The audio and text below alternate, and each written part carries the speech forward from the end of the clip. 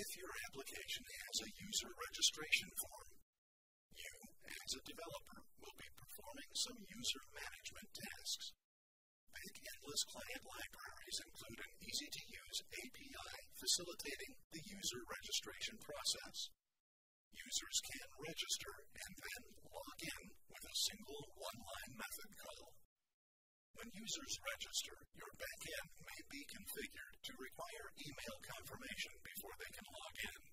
You can also customize the text of the email confirmation message sent to the user, as well as identity used to send out the messages.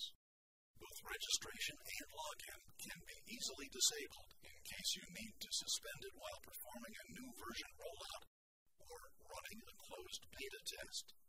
The login process can be customized with additional business rules.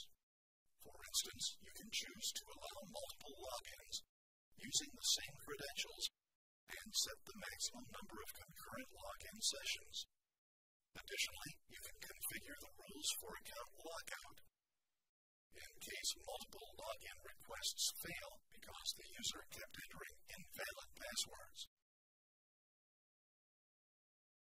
Registered users of your application are displayed in the special Users table, available in the Data section. The columns in this table are the properties of the user entity. Typically, these properties correlate one-to-one to the registration form fields.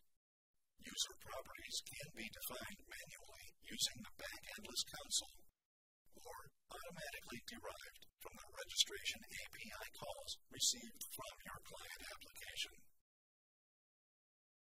Using the console, you can add new user accounts, delete or edit registered users, reset their passwords,